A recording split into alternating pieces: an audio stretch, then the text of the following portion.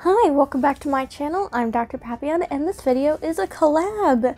Last year I used to do tons of collabs with the Lolita YouTubers Facebook group, and this is another one. I'm finally trying to not be lazy, and I'm going to film one this time, and edit it on time, hopefully.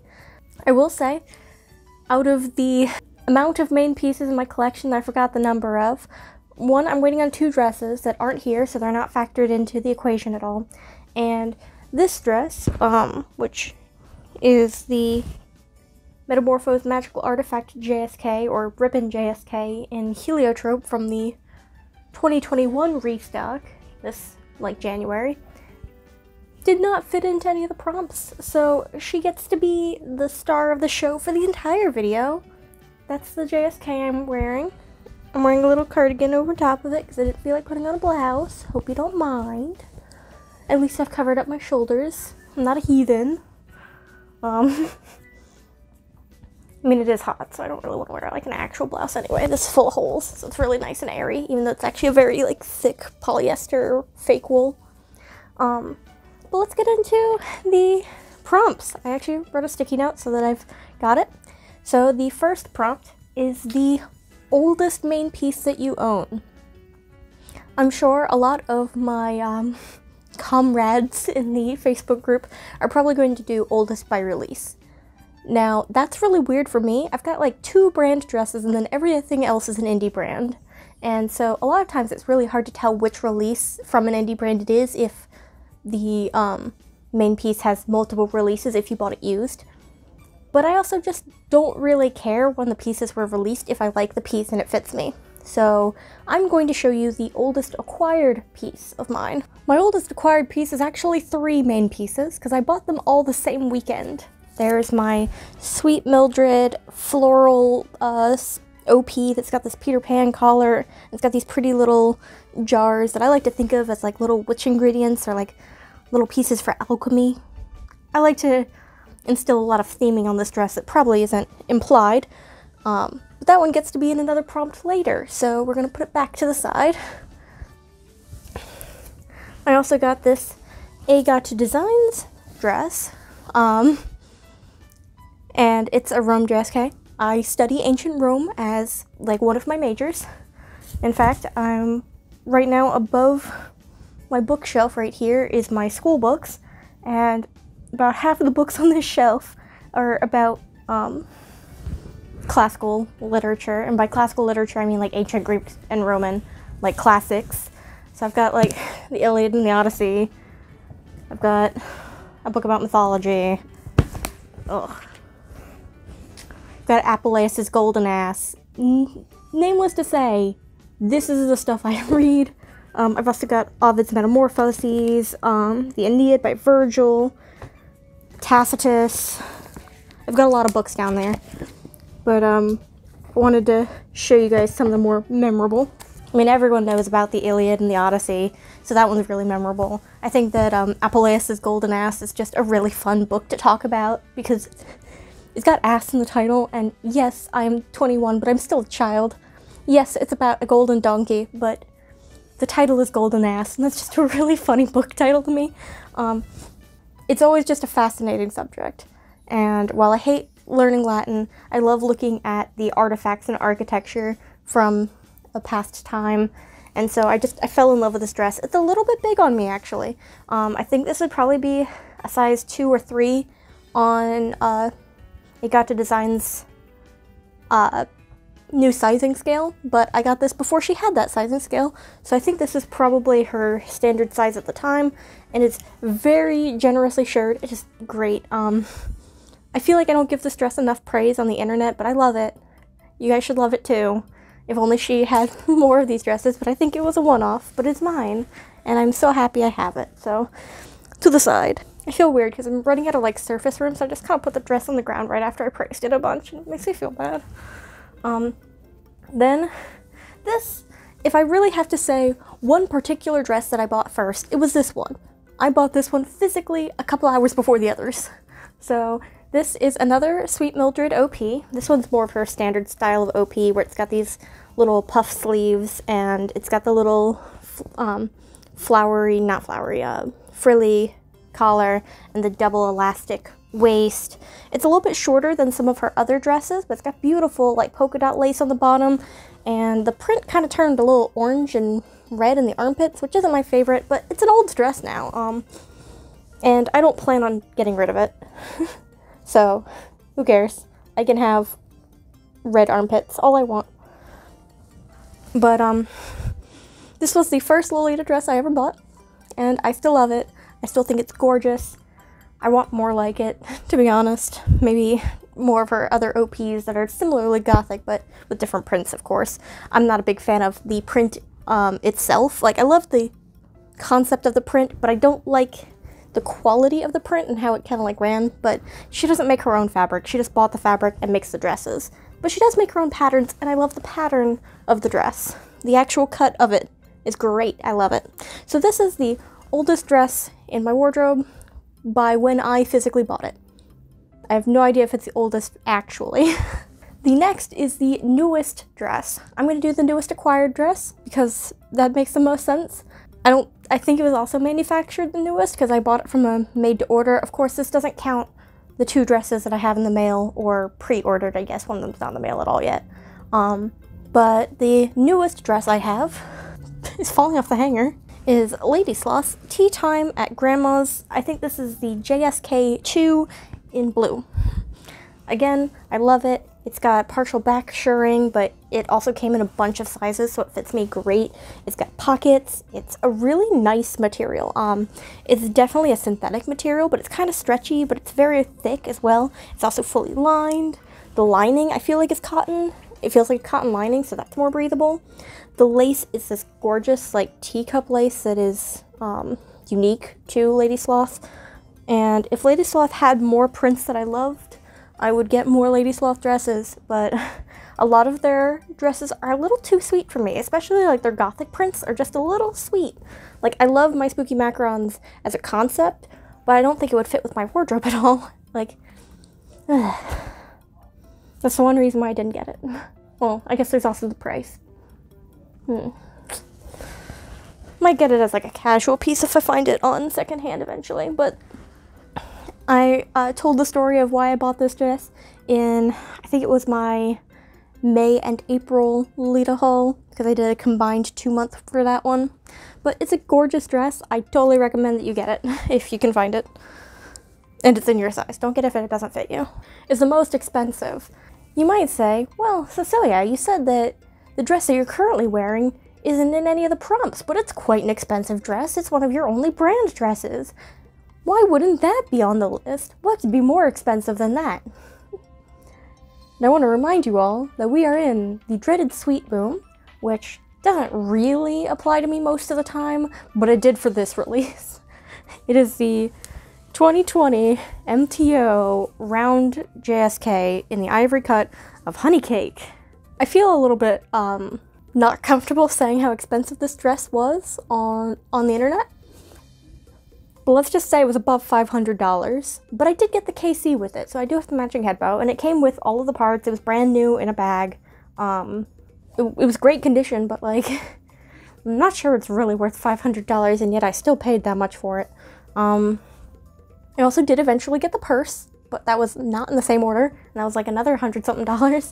But This is the most expensive dress in my wardrobe, and it's not even the one that matches my wardrobe the best. It is the least matching of my wardrobe out of the dresses I own.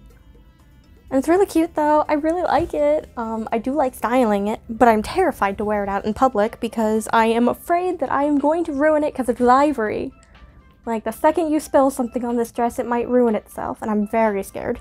I'm also terrified of wearing it too much because I know that the original release, since it was cotton, the reds at the bottom of the print would run when you washed it. And so it's like, okay, the less I wear it, the less I have to wash it, the less I wash it, the less chance that the polyester, which doesn't usually run, might run. I know it's probably not gonna happen, but I'm paranoid, so she doesn't get worn, so I don't have to wash her, so I don't have to ruin her. But she is adorable. I love her. She might not be the most useful dress in my wardrobe, but she is definitely one of the ones that sparks the most joy for no reason. Next is the cheapest garment in my wardrobe, and this one's a little bit of a cop-out, but it's a skirt that I made for myself. I think I spent like $45 on materials for this skirt, and it's just a cute little skirt. It's got this Hogwarts print on it that I got from a local chain fabric store, and some really scratchy lace that I also got from the chain fabric store, and I didn't use a pattern at all, so the skirt's a little wonky, especially when you wear a petticoat under it, but it does have a pocket, which is nice.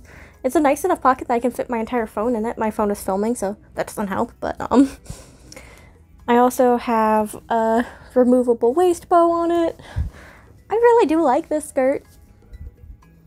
It's not the easiest to cord because of how wonky it looks, but it also, even though it's not worth much and it's not perfect, it did get me back in the idea of sewing, and as soon as I've got more free time and more free money, I do want to make more skirts and or try making JSKs, at least for myself, because I do like the process of picking out all of the materials and making a little cute outfit for myself with it. But right now I'm broke. Just got hit with that new student tuition cost, and my car is being a little expensive and bougie lately, so this might not be a project until like early next year to make more things for myself. But yeah, I would say that she costs somewhere under $50. Now, if it's a cop-out answer, the next question is my biggest Lolita bargain, which is my second cheapest main piece, probably. And if you don't like that answer, I'll give you the next one. And if you don't like that answer, my Rome JSK from question 1. That was only $100 when I bought it, which is really nice. This JSK from Agata Designs I consider my biggest bargain because I paid about $130, I believe, for a lucky pack, and it came with this entire dress in it. And since my other Agata Design dress is about $100, that means that this must be similar or cheaper. So it's really nice. I really like it. I will say that if I start selling my dresses, this might be one of the first dresses to go, just because it's very similar to my Rome JSK, and I like that one a bit more. And so I tend to cord these two the same exact way, which is a little bit difficult. And so if I decide to pare down my wardrobe to make it more cohesive, this one might get the boot. But then again, I got it in a lucky pack. I didn't pick it for myself. So part of me is like, you didn't pick it, so maybe that's one of the reasons why it doesn't have that special place in my heart with the other ones. I'm still really happy I have it, and it does really nice. I especially like wearing it casually, just as like a sundress, no blouse, maybe a little bit of jewelry, out with my boyfriend on dates or going to parks and stuff. And I also really like how thick the material it is. It's almost like upholstery material for like pillows, but it's very thick, and because of how thick the fabric is, it has a really nice, unique drape. It almost doesn't need a petticoat under it because it kind of floofs itself up. Again, it's also very stretchy, but it's also not quite as big as the Rome JSK. This one probably fits me better. But I would consider this one my best bargain. The next question, the biggest waste of money in your wardrobe. I'm not going to say honey cake, but part of me would say honey cake because I don't wear it that much. But honey cake just brings me so much joy for no reason, just to know that I have it, and that if I wanted to wear it, I could. I know that that's weird, but we all have those stupid dream dresses that we have for no reason, okay? I think we all do. But I actually picked 2 dresses for this, and I've got a very particular reason why I picked these 2 dresses. They're both of my Violet Fane JSKs. So the main reason why I would consider these the biggest waste of money in my wardrobe is that I knew when I bought them that I didn't like the cut of the bodice. I thought that both of the bodices were really not my favorite, and they're very difficult to cord. So it's very easy to point out with the Asylum JSK, these weird triangle flappy bits make it really difficult to pick blouses to wear with this JSK, because most of my blouses have some sort of Peter Pan collar, and having a Peter Pan collar layered with this weird triangle angular collar thing is really awkward, and it's not easy to cord with the weird triangle. So I wish I had just gotten it in a skirt, because I knew I didn't like this this cut when I got it, and I still got it for some reason. I think the skirt was sold out when I tried to buy it. It's not my favorite, but I love the print at the bottom. The material is not my favorite. I've said it before and I'll say it again. Violet Fane is not my favorite quality, but their prints are almost unmatched for my personal taste. So I got them anyway, and I'm not really happy with the cut of it. And if I ever find a skirt in my size in the same print and the same colorway, obviously I like these colorways the best, I would probably get it, and I would probably sell this one.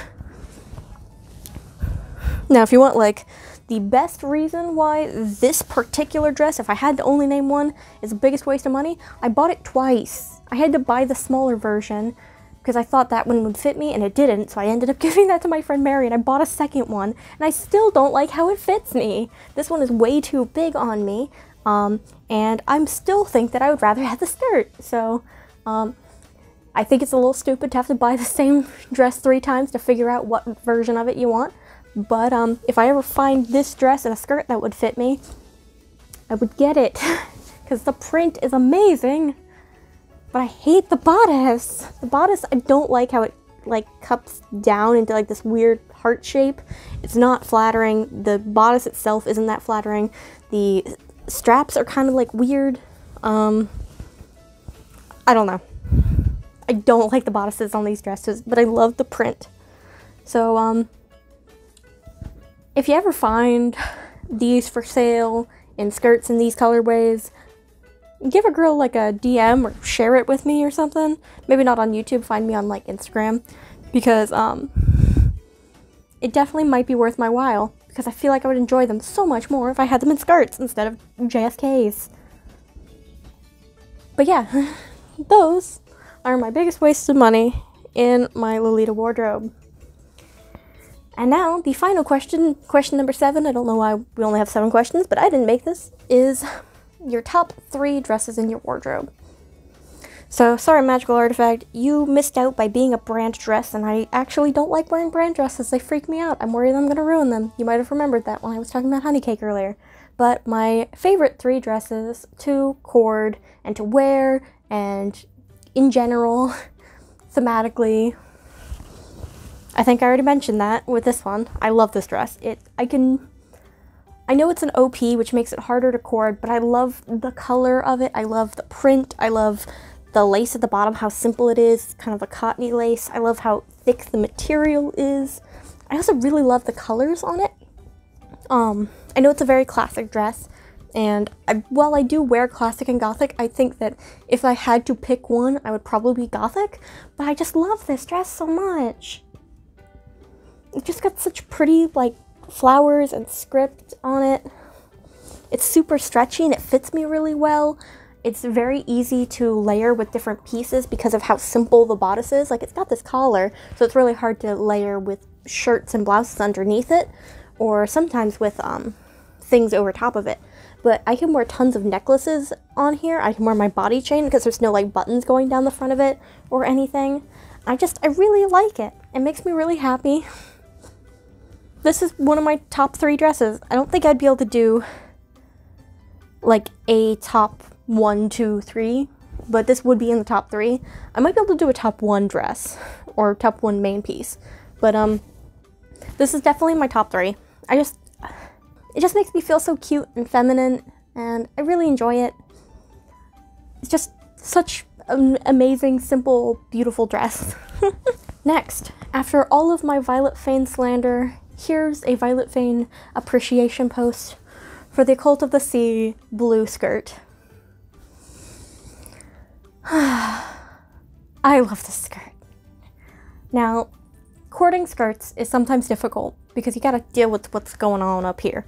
But I love this skirt. I love the material that it's made out of. I think that it's a little tinge big on me, but I can deal with it. The front of it is non-elasticated, but the back is elasticated, so it's very stretchy. There's no pockets or anything, but it's fine. There's lining in it, and the one major complaint I have about it is that there's no lace or trim or ruffle at the bottom, but I can deal with that. I can deal with that. I also just, again, I love the print. That's my favorite thing about Violet Fane, is their print aesthetics and quality. The print is always great. Not always greatly printed, but the actual print, the art style is amazing. The concepts are amazing. How they're positioned and placed, amazing. Like, look at little jars, little guns and vials, and there's the Necronomicon over here, and then there's a big old Cthulhu, and I love all the tentacles, and I think that this is a very difficult color to match. It's kind of like a very dark teal. It is not a navy. It is not royal blue. It's not Sax blue. It's a very weird, like, dark teal color. Almost like a bluish green. And it's very difficult to match the color, but I actually love the color, and I love how the details on it are grays and beiges and a little bit of like green algae and stuff. Like there's a little algae on Cthulhu at the bottom of him, and I just think that the colors are amazing. When I first was trying to buy this, I wanted the black version. I thought the black would be easier to cord because this color is so unique and weird. But once I got the blue in person, I don't care that much about the color anyway. I'll wear it with ivory or brown or black. I don't really wear it with white much, but I did a little bit. I usually wear it with white and another color. But I don't really mind that the color is so unusual because the color is so perfect for the print. So this is probably in my top 3. This would probably be tied for second with my pink OP. And now I saved the best for last. If you are familiar with me at all, you probably know exactly what dress I'm about to pull up. Time for number 1. It's my custom Sweet Mildred Vintage Tarot JSK. She made it in my size, so it fits me really well. I will say that the bodice is a little long for me, so next time I get a JSK from her that's custom made, I will try to take a bodice measurement to tell her where my actual waist lands, so it fits me a little bit better. But other than that, it fits all the way around my body really nicely. It's very flattering on me. I love the detail on the straps. I love the detail around the neckline. This is a removable bow, so it's great for layering. I love that down the princess seams, or close to princess seams if they're not. I'm not that good at sewing to know, but they look like princess seams. There's also this lace trim. I think it'd be nice to have some sort of lace trim or piping around the waist, but I don't really mind because I've also got a overskirt that I bought to wear with this dress as well as other ones. The skirt is gorgeous. There's a little lace of trim near the bottom so the skirt doesn't look too empty, and another great piece of lace at the very bottom of the skirt that's kind of pointy and triangular. The actual print of the dress is gorgeous. It's got these vintage tarot cards that are actually really colorful when you look at them in person. Of course, when you look at it from afar, all the colors kind of just melded to this like beige color. But when you look up close, it's actually ivory with like browns layered on it, and reds and greens and yellows and purples and blues. And I really enjoy it. And whenever I'm looking at new dresses and I send a link to my boyfriend, he's like, oh, that looks like your style. And it's like, what is my style? It's like, I don't know, things that remind me of the tarot dress. And it's always talking about this one. He always compares my future buys to this one because he knows how much it really suits my personality and my style and how much I like this dress. And so there's also that. I think it's a beautiful dress. It also looks really nice on its own. I don't think I've actually worn it out as just a sundress style without any shirt or blouse, or I've worn it out with this before on top of it. But it looks nice when I'm putting it on like that. And this is my number 1. it makes me the happiest out of all of the pieces of my wardrobe. It's also really nice to coordinate. I will say that the colors are very desaturated, so a lot of times if I have like normal jewel tone colors, like I've got a bright red and silver necklace from Puvithel, it doesn't quite look right with the reds in the print because they're very desaturated, more of a brownish red, like a burgundy, and most of the colors are like that. But it's still super pretty. I want more this. This is what I want my entire wardrobe to be. You know? Just dresses that fill me with as much joy and, like, mystique. The print is kind of mystical in a way. I really like that about it. There's always more to look at this print, and yet it's not overwhelming at all. Like, it kind of just fades into itself at far away, but then up close, there's just so many details to look at. Let me just, like, stand up so you can just, like, admire the print. I love it so much. I'm sure in this frame you can see, like, the Magician and Strength and the Hermit and the Wheel of Fortune, the Priestess, there's the World, the Devil, Death. It's just so much to look at.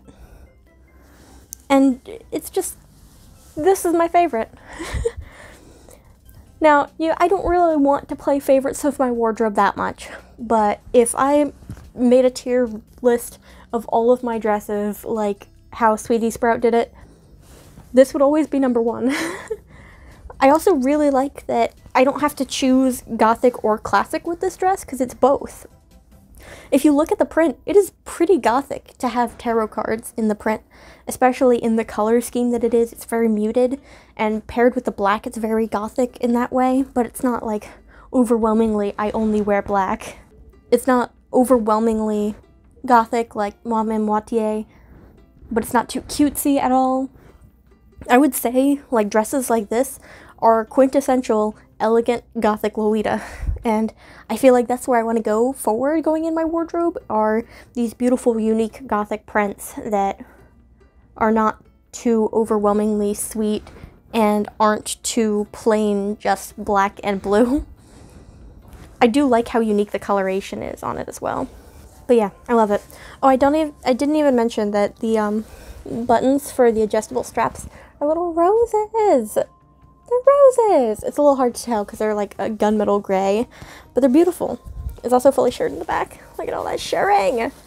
It's so stretchy! I love it. So there you go. There's my Closet Confidential. A look into all of my main pieces. Now technically the prompt said like oldest piece, most expensive piece. I only did main pieces because like when it gets to questions like my favorite pieces, it's really hard to say what my favorite accessories and blouses and stuff are. Like my Cthulhu brooch from Violet Fane, I love that brooch. I wear it like all the time, even in my normal clothes. I love that brooch. But my favorite blouses, I really like my Cream and Sugar Lolita Sax Blue Cutso. I don't like cording it that much, but I really like how comfy it is to wear just normally.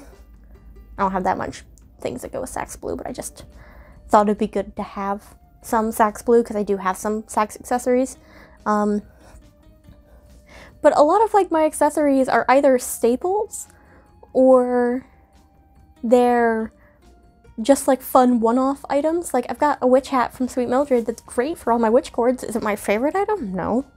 But I just thought it'd be easier to qualify my main pieces. Let me know, like, try answering some of these questions for your own wardrobe. Feel free to make a video if you want. But also, if you just want to comment and tell me what's your oldest piece or your newest piece, your most expensive, your cheapest, your best bargain, the biggest waste of money in your wardrobe, and your top 3 favorites.